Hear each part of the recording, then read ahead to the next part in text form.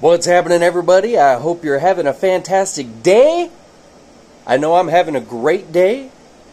I have a lot of shout outs to do today because it's been a week. So I want to thank all the new subscribers for one thing, and everyone who participated in last week's giveaway.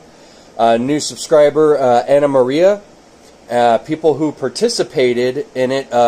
Shout out to Richard C. And then someone called, "Come on, man!"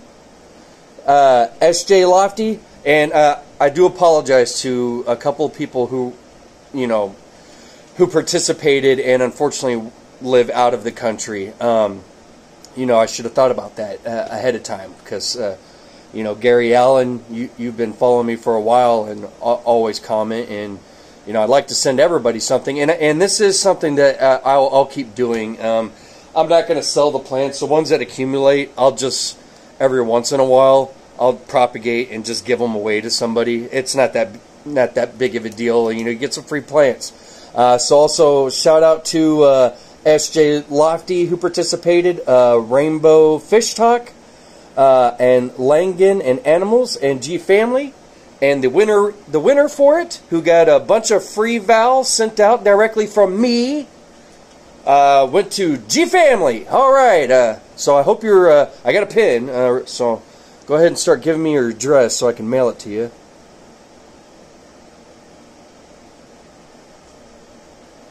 Whenever you're ready.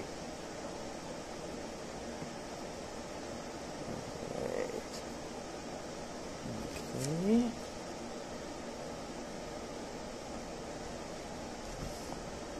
All right, fantastic. Thank you. So, this is the address that I got.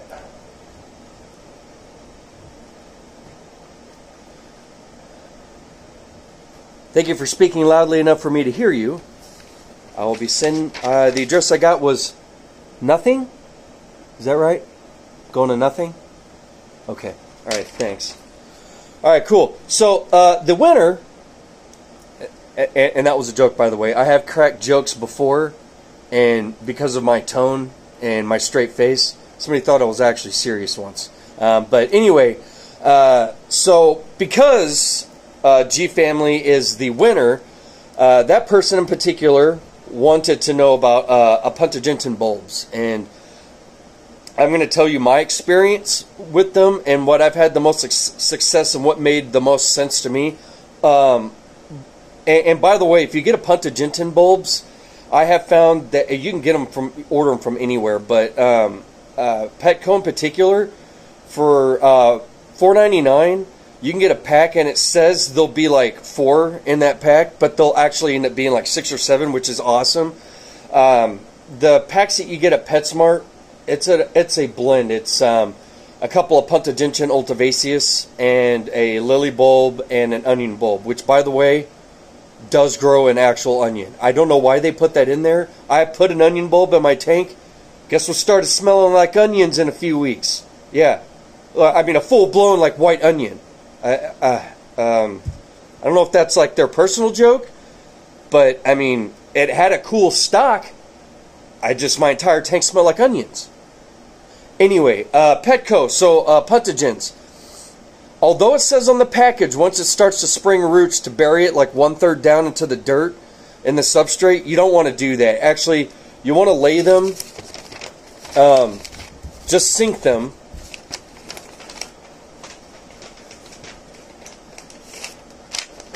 Just sink them and let them settle down on the side. Now over a bit, you will see a little shoot come out. Alright? Now I know you already know this because you've seen it happening, but I'm explaining how it buries itself. When you prematurely start to stick it in the dirt, you actually suffocate it, especially if you've got a really dense, fine sand or a fine gravel substrate. It's going to ruin everything. So, once you see the little nugget coming out from that same little spot where it's sprouting, that's the same exact spot where all the roots start to come out. Okay? So, all the little roots come out from that same area. And as this starts to grow, these start to get longer and longer and longer and longer. And as they get longer, they start to pull on the bulb. the bulb will start to look like it's going down nose first, but it's not, because as these are pulling down, this will start growing up. Alright, and then you get all these lovely... I was going to pull mine out, but I couldn't, and it was because I realized I had a really deep mulm, and I'm going to explain what mulm is to you in a second. So as the roots get longer and it starts to pull from here down, you'll see it take a nosedive and stop when it gets here, and then the rear will start to swing under this substrate all on its own. You don't have to do anything. When you pick them up when they're in the middle of that process and stick them down into your sand or whatever substrate you're using, plants don't like to get moved at period, especially when they're just getting started. You're interrupting them right in the middle of doing their own thing. And Apontogens are a seed. It's a plant that grows submerged, but it can also grow immersed. I'm going to show you mine here in a second, because mine's grown through a 40-gallon tank and is over sprout the top of the tank. And anyway, they come from Madagascar, so they have a defense, because there, where they're from in the rivers and streams, there's a flood season and then there's a drought season. And when there's a drought season, those seeds have a super defense. They absorb all the nutrients and everything that they need in order to start again when the dry season is over, to bloom. Now inside that seed, there's only enough to keep them going for a couple months at best. So if you don't have a really solid nutrient-rich substrate or a very thick mulm, now this is why they're considered, you know, easy and a very first plant for everyone, because what are a couple mistakes that newbies never do? One, they usually start off using pebbles. Well, when you use pebbles, they're not nutrient-rich, but what they're great at doing is collecting mulm, which I'll explain to you is in a minute. And the reason they collect a lot of mulm is because newbies also don't ever change their water.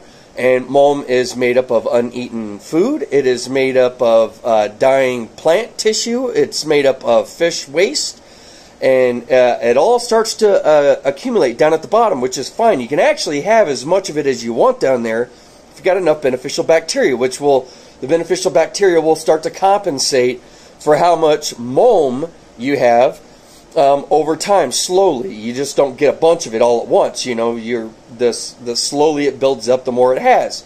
You know, and newbies don't think to do anything else with these bulbs. That's why it's so easy for them, other than to just drop it in the tank and they watch the magic happen. And they hadn't cleaned their tank in so long that it's got this layer of mulm, and I'm going to show you. So, let me get my pen here and point out what I'm talking about. So right here, if you look across here, you'll see there's a layer of what looks like crushed up dirt. And it goes all the way across my tank. Oh, and by the way, here's my Apontogenton olvaceus that is just draping over this tank. You know, I started off buying these little bulbs just like everybody else, you know, and then started doing other stuff. And when you do everything perfect with these guys, let me wash my hands off. When you do everything perfect, what that was draping over the top, or the flowers, that's how they duplicate, they pollinate, just like, so they're a perennial. And that's how they make more bulbs. But, because they're everlasting, whenever they are uprooted or the river completely dries out, they go back to their seed form. And you can actually do this. If you find that your olvaceus or any other kind of Apontogenton, which is why I like the Petco bags, because they're full of, like, it's a surprise. You could get any kind of, there's all kinds of Apontogens. You could end up with one of my favorites, which I haven't gotten yet, which is a lace Apontogenton. You could get an olvaceus. You could get a natin. You could end up with a crispus, and crispus are cool. They have these like really thin, wavy, tall stalks, which are awesome. I've gotten those. That's why I like to get them from Petco. But anyway, if you do everything perfect, they will start to bloom flowers, or white flowers that split off, and then they'll pollinate and make more. But if you find that you have one that has started and then you made the mistake of moving it around, which can stop the whole thing, or it starts to have all of its leaves starting to die on you, it's probably starting to go through its dormant phase, which I've talked about other plants that do that. And if it does start to do that on you, you can start them all over. All you got to do is remove them, snip off all the leaves, snip off all the roots, and then you can wrap them in a damp towel, and just over weeks, as the towel starts to dry, then the seed will also start to dry until eventually it's right back where you started, and you can do it again. But not everybody knows that. Some people, they have I've talked about this before. They'll notice their Apontogenton starting to die, and it doesn't really make much sense to them, so they just pull it out and throw it away. You did something wrong. You moved it. You have bad water. I mean, and it can tolerate a lot of temperature. The leaves, in particular, don't absorb nutrients at all. It all comes out of the roots and out of the seeds. And when it's drained the seed dry of everything, it's got to make more, you know, to put back in there to replace it. And the roots get really, really long. So my best piece of advice with those is never bury them. Okay, and you'll know when it's, because I've seen them start to sprout in like 2 days. Now, what happens when you prematurely bury them, you're also stopping them from doing what they do, and that's acting like a sponge. They will not start to grow all the way until they've completely absorbed all the water that they can possibly handle, until they're waterlogged. This is where other people make mistakes. Some people put them in, and it floats instead of sinks, and they're like, oh, this one's no good, and they toss it. That's not the case either. It's going to take longer for it to get waterlogged. Eventually, it'll get waterlogged, it'll then sink, and then it'll start. I've seen them take over 2 months before they even sprout and start doing their thing. It just depends. It depends on how long it's been dormant and how much water and other things it needs to start consuming until it becomes a plant. Anyway, so this video is already, we're at 12 minutes talking about Apontogenton bulbs. If you have any other questions, go ahead and ask in the comments. I always forget something, even though I think I cover everything. Sometimes I do forget something about a particular plant. So go ahead and ask. There are plenty of bulb plants, but they do all, in general, work the same. So yeah, just drop a comment. And congratulations to G Family, who won a bunch of free Vallisneria. Enjoy those. They'll get to you soon. And I hope everyone has a fantastic week. I'll see you in a few days when I come up with something else for us to talk about. Thank you so much for watching. You have a fantastic night.